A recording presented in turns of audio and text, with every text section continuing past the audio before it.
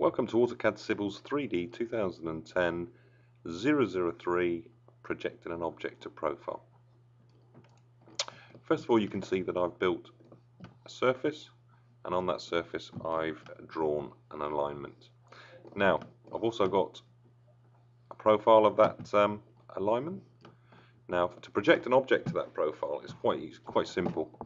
First of all, what I'll do is just put an object on there. I've got a tree. If I just put that somewhere there, and all I need to do first of all is put that object on the surface. I've got surface tools, move blocks to surface. There's my block. Press OK. Escape. That's now sat on my surface.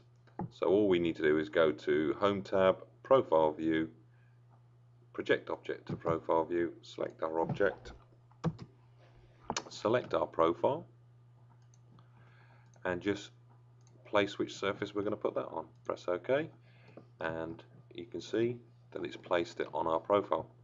Downside of that at the moment is it's placed the tree in the plan view, whereas we want an elevation view. So if we just delete that for the moment, go back to our block, and if we explode that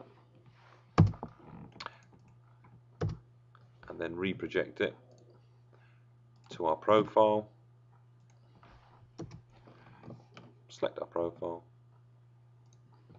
select our surface, press OK, you can see that it's now projected it at the level and chainage all leveled and labeled up.